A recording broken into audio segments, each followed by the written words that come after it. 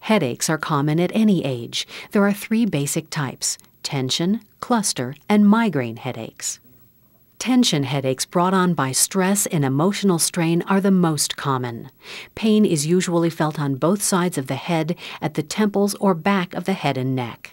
Less common are cluster headaches, which are marked by severe one-sided pain that comes back in episodes or clusters over weeks or months. They start in an area of the brain called the hypothalamus, which is more active during the headache. These debilitating headaches run in families. Migraine headaches also run in families. They are often confused with sinus headaches, but differ in the following ways. Migraines often start quickly, sometimes with visual disturbances called auras before the headache. The pain worsens rapidly and usually resolves within 72 hours. Migraines often occur more than once a month.